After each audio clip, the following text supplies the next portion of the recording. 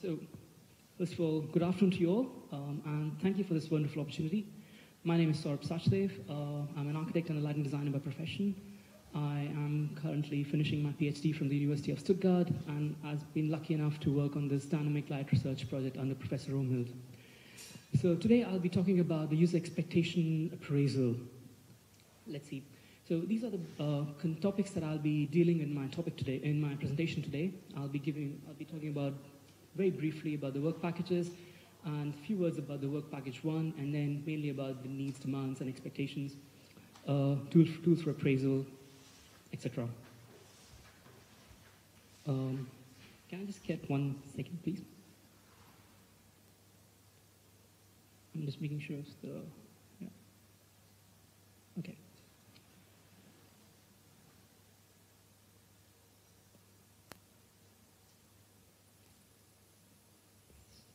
Sorry about that, I just wanted to make sure it's okay. So, as Professor Romhild had talked about in his presentation in the morning, the Dynamic Light Research Project is made up of 4 different work packages or components, and each deals with various different aspects of public lighting, for example, with design, master planning, GIS, pilot actions, and legal aspects, etc. I will be, however, talking or mainly focusing on work package 1, which deals with the social and human aspect of public lighting, and basically aims at finding how we can make, through public lighting, through dynamic public lighting, more livable cities. So what we found out, in order to do this, we first need to understand what are public spaces. We went through a lot of research works, urban design theories, and what we found out that cities are a complex network of different political, social, and economical environments. They are a mixing pot of different cultures, religions, races, people, classes. And the public lighting, therefore, needs to not only to cater to these different individuals and groups, but also needs to assist or help these help these groups interact and develop. What this means is that basically the main goal of any public lighting is to ensure the satisfaction of the various user needs. Hence, knowing and understanding people's needs and preferences is key to a successful public lighting strategy. I was lucky enough to attend a lecture from Professor Jan Gale last year in Frankfurt, and he started his lecture with a similar picture, and he went on to talk about that we as architects, urban designers, lighting designers, we understand human user needs and demands. After all, we use public spaces. We know what happens in public spaces.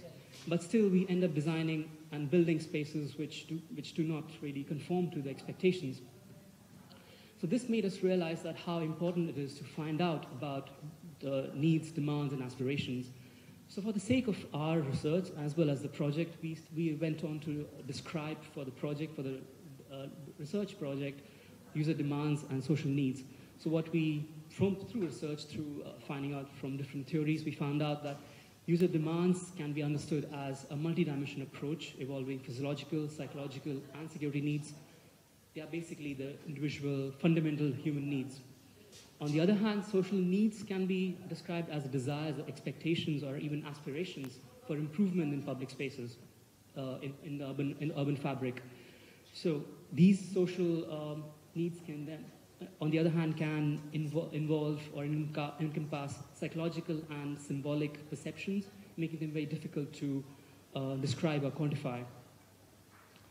We then looked at what can be done how can we find out about these demands and needs. We looked again, we took inspiration again from Mr. Jan Gale. And recommendation, if you haven't been to his website, you should check out the Gale Institute. It has a lot of good references and tools. So it talks about having individual surveys or gathering information at a local level. It talks about having group surveys or observation analysis. I think my predecessor was talking a little bit about that. And today, with the new media technology, we have social media, we have big data analysis, real-time analysis. We can gather information through all these sources. What we did next was then took all this information and created a couple of tools, mainly joint monitoring and demand analysis. We have also created a couple of manuals, both social and technical, and currently we are writing up the dynamic lighting design strategies. I'll briefly describe them. So I'll go into detail in these two topics first. They are the joint monitoring and demand analysis. Both of these tools were basically designed to investigate the potential for dynamic light based on user needs and demands. So a joint monitoring tool can be seen more as collecting and organizing data, whereas demand analysis can be seen as more as interpreting the data. I'll explain what that means. So joint monitoring tool is nothing but a tool, again, to do a demand analysis. It encompasses, it consists of 6 different themes: area functionality, stakeholders, built environment, time of use, number of users, and lighting analysis. I'll briefly describe them here. So starting with the area functionality, what do we understand by that? We all know that public spaces are meant for walking, cycling, shopping, meeting, discussing with people, moving. And each and every of this activity has its own lighting requirements. For example, walking needs good orientation, wayfinding. On the other hand, shopping requires good color rendering, property, and an inviting environment. So you see, each and every activity has its own lighting requirement. And if we can understand these activities, we can then differentiate between the different lighting requirements or group the different lighting activities together. Similarly, I'm repeating myself, that the primary objective of any lighting strategy is to fulfill the requirements of the users. And only through the integration of users and stakeholders in a public lighting strategy can we ensure that the context and the users of the space are taken care of. So if we understand who are the stakeholders and the users, we can have tailor-made lighting requirements. We can establish particular specific requirements for each individual, or we can combine lighting requirements if we see certain individual groups or certain user groups have similar requirements. Going on, we have the built environment. Light is reflected by the architecture in the built environment. Light makes the urban fabric, spaces, walkways, etc. visible.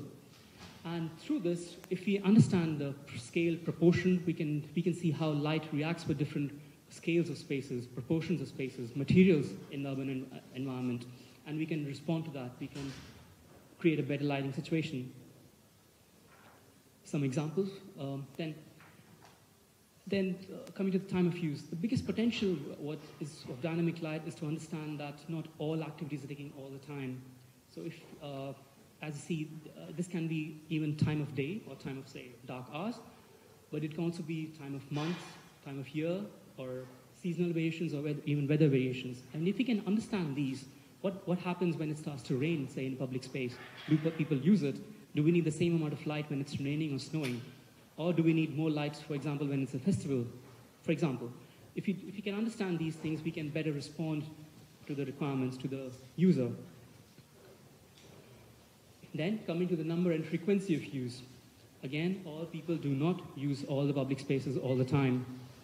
And today, with CCTV, with real time, with social media, it's so easy to find out when people are using which space at what time, and how many people are using that. And last but not the least, about the lighting analysis survey, that we need to find out, does the existing lighting provide or is sufficient for the users, for the functions, for the stakeholders, so that we can propose better solutions. So what we did was we created these tools, and then in order to test the robustness of these tools, we gave the students here in Wismar a design project. They had to come up with a lighting design proposal for an area nearby Wismar, and they were asked to use the tools that we had created. And through their feedback and their